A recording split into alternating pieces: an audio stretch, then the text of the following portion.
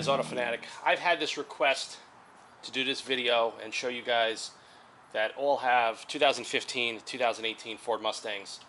The rear deck panel gets scratched extremely easily. A lot of guys have emailed me every month, hey, I can't get the scratches out. What do you do? What do you use to do it? Before we go any further, I want to explain to you guys up front, this panel from the factory is not factory painted. This is not a base coat, clear coat. This is injected molded with the gloss black finish as a very, very thin layer as it comes out of the mold. So what they do when they inject mold parts like this, they want to have a finish. What they do is they spray the finish, usually in a powder or liquid form, into the mold. As the plastic gets injected molded into it, as the heat exotherms, it bonds to the layer that they sprayed into the mold. As it comes out, it's a finished part. It eliminates prep, eliminates paint, and for mass production, that's just the way stuff like this is done. These panels are very susceptible to scratching because the back of the cars always collect a lot of dirt. Then when you go to wash it, or if somebody goes to touch it when you open up the trunk, this whole area gets scratched. Now, I did this a number of months back. Somebody tried to steal my emblem and they scratched it up, and I did some color sanding and polishing. So usually you don't want to do this too much because there's not a lot of layer of finish on this. So I'm going to just show you guys the prep, start to finish, the tools we're going to use, and hopefully some guys could pick up some ideas on how to get this done. I'm sure it's driving you crazy. You probably don't want to spend $200 to $300 on a new tail lamp panel from Ford. But like I said, with a little bit of patience, a little bit of finesse, you could just knock this out quick. And let's go over to the table, and I'm going to show you the tools we're going to be using today. Using the Griot's Boss finishing system, yellow, orange, and white. I got various pads here. We're going to do yellow and orange. We don't want to go too aggressive with the white. This is a different vendor's white pad. It's a little bit softer. We're going to use this on my smaller Flex Compact. Got some Meguiar's Professional Cleaning Clay. I'm going to use my 007 Gloss Enhancer as a lubricant. Some Griot's PFM towels. Finish line tape. I have my Griot's Boss G15. And this other stuff I'm going to show you is protection tape that I use. This does not have adhesive. This is the same material when you see a new car on the dealer lot and it has that white film on it. This is that material. I get this from a company.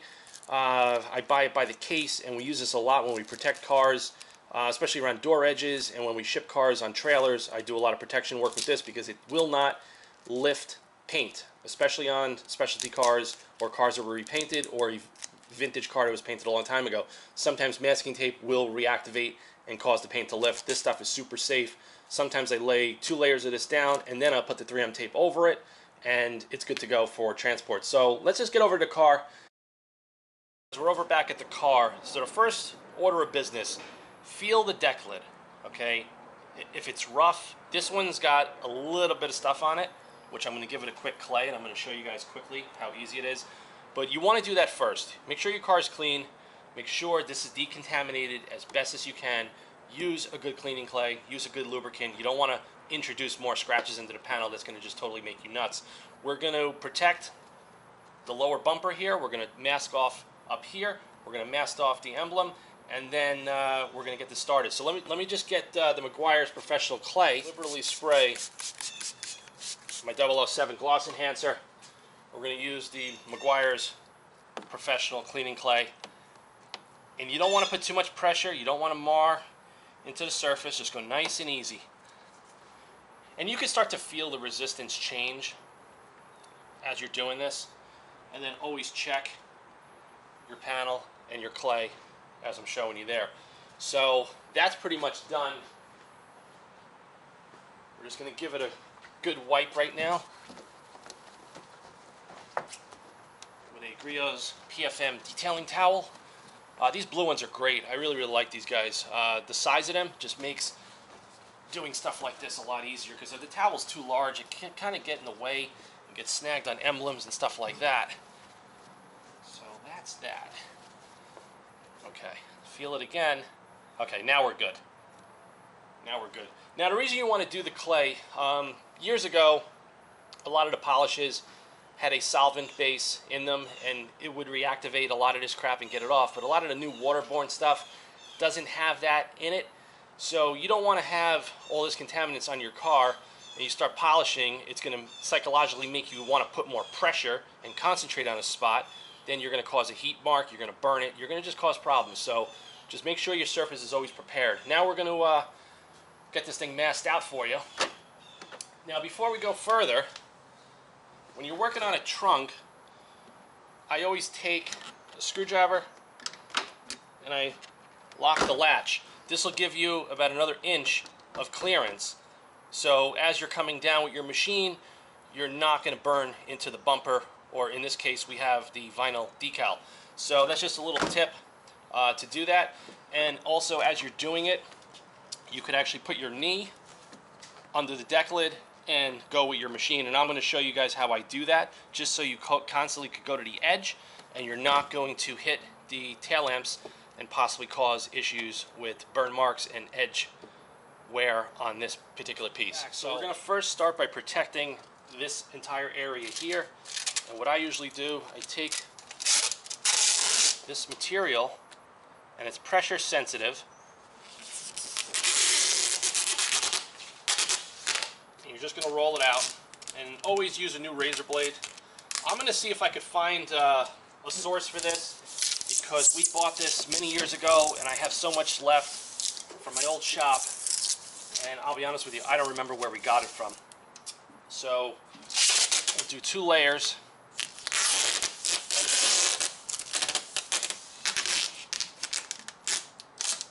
That's it. And what's great about this material, you can hit it with the wheel and it's not going to like reactivate and burn, and the wheel, the edge of the pads will just slip right off. It's super great. And then in some cases, depending on what we're doing, we will take the 3M tape and we'll actually apply the tape over it to give it even more protection. But we don't really need that in this case. We're going to do a light cut and polish. And we're going to mask off the upper edge here. And you're just going to go to the leading edge, stretch it all the way through. And a little tip, if you want to apply tape and get it perfectly straight, you have to put tension on it. And that's how you lay down stripes, with the 3M finish line tape. And you guys can probably see that there in the camera. That's perfectly masked off. So we're not going to do anything on the sides. We're just going to be careful. And I'm show you. I'm going to put my leg on the deck lid and hold it up. And I'm just going to put a little bit of tape around the emblem, even though the emblem is not really going to get burned. But it's just one of those precautionary measures you probably would want to do.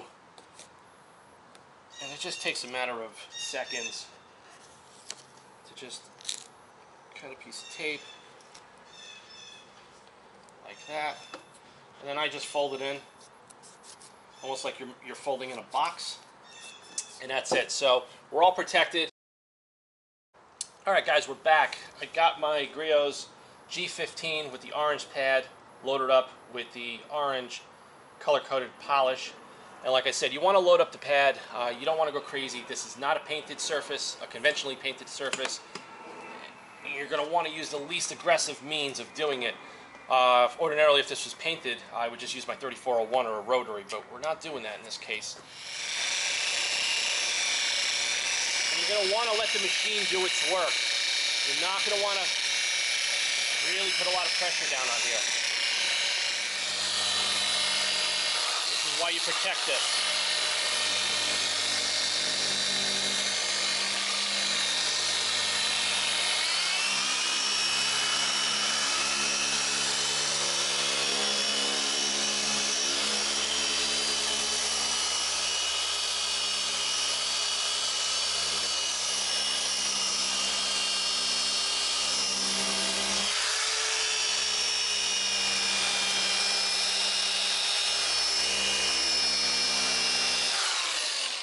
Now if you look here in the very far corner, the pad won't touch there because you've got to lift the trunk up like this.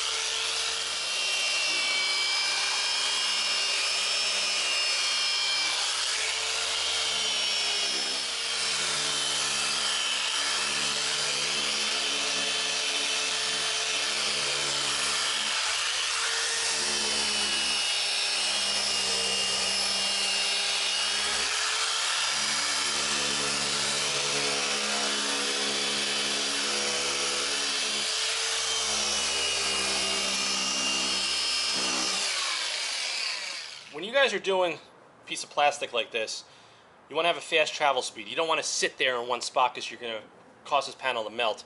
Hope you guys got like a little bit of a tip. Just use your leg and go over to the edge, and this is going to give you full coverage of the pad. And like I said, don't be afraid to move the machine around and use the edge a little bit to get into these recesses around the emblem.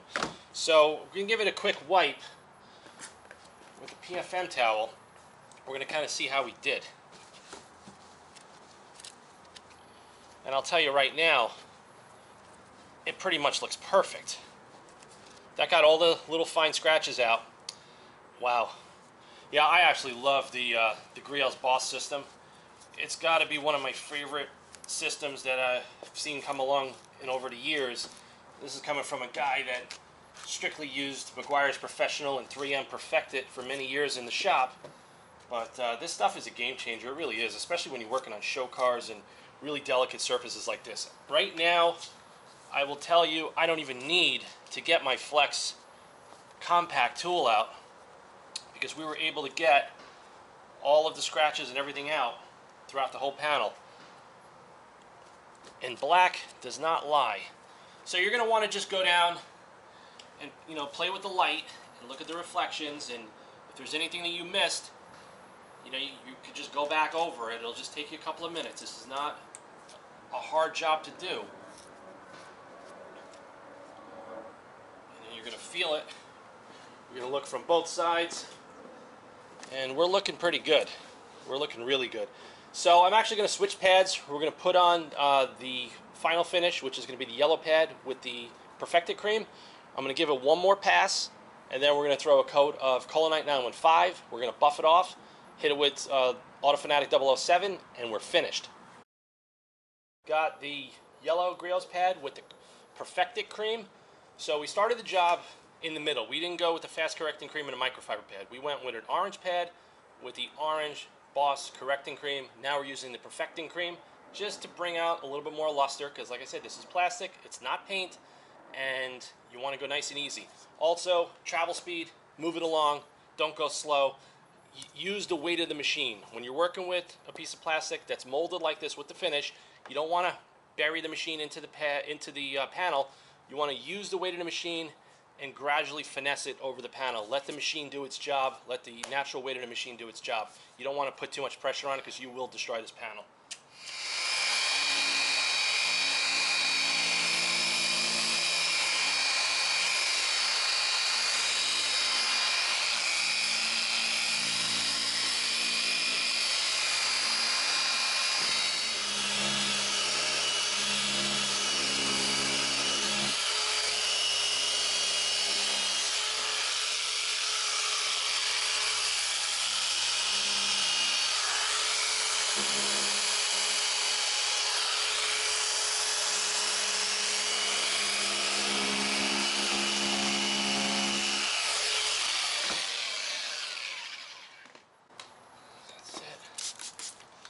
Quick mist. And like I said, the yellow pad with the Perfecting cream works outstanding to give it a nice final finish, especially on black. And that's why I highly recommend it. I've been recommending it for months. You guys can go on my channel and see some videos of me using this system. And I use it not just with the Boss machine, I use it with the Flex 3401, I use it with rotaries, all different ways you could use it if you know the application. And that's it, we're good to go. And the Boss creams, they finish out extremely well. And we're pretty much done. So now at this stage, remove the tape. Remove the tape from the emblem. Get that out of the way. And I'm going to grab my Colonite 915. We're going to give it a layer of protection. This is it, guys. This is the wax that I swear by. You guys have been seeing this on my channel. And everybody that has listened to me has thanked me day after day, because it's probably the best paste wax that I've ever used, and I continue to use it because it works. It works really well. And like I said, this is just going to help with some protection, giving it a fresh layer of protection. I haven't put a coat of wax in this car in probably 6 months. And the more protection you have in the back of the car, especially back here, it's not going to let all those contaminants that fly over the car and all the dirt to collect, embed, and accumulate onto the back of your panels. So this will help your maintenance washes and also eliminate the need to clean your car on a regular basis, even if you leave the car outside. So let's just give this a couple of minutes to flash, and then we're going to buff it right off. We let the Colonite 915 flash. This rag is slightly damp with the autofanatic 007. And if you watch my video on how I apply the 915 wax, that's just a technique that I use. You always just mist your pad and your removal towel to just do a better job. That's it. And then just to get any smudges, a couple of sprays of the autofanatic 007. And the hundreds of guys that have bought bottles already on the what we call pre-sale, you guys love it just as much as I do. That's that. You could just use your key while it's in your pocket to click the trunk like that. And we just unclicked it, and the finish is flawless. And it's an overcast day today, and that's one of my favorite days to do anything like this, and that's why I decided to do it this morning. And the number of requests that I've gotten on my channel, I was like, you know what, I think it's time to show you guys how I do it. It's relatively simple. It took me about a little over 10 minutes. I showed you guys how to prep the car, initially clay it, the materials that I use, the Boss G15 with the orange correcting cream and the orange pad. Then we finalize it with the yellow pad and the perfecting cream through a coat of Colonite 915.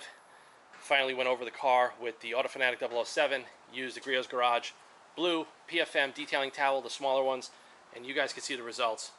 It looks outstanding. So I hope this video could help some of you guys out. There are thousands of people that are crazy car fanatics like I am, and especially to have these Mustangs, and this is definitely inevitable. Your deck panel is going to get scratched. That's just the way it is, and that's just life. So see you guys soon. Stay tuned to the channel. Please like, subscribe, and share. The AutoFanatic web store is going to be open real soon. I'm real excited for that, guys. Thanks for sticking around. Thanks for the feedback. Thanks for the support. I'll see you guys later on another video. Take care.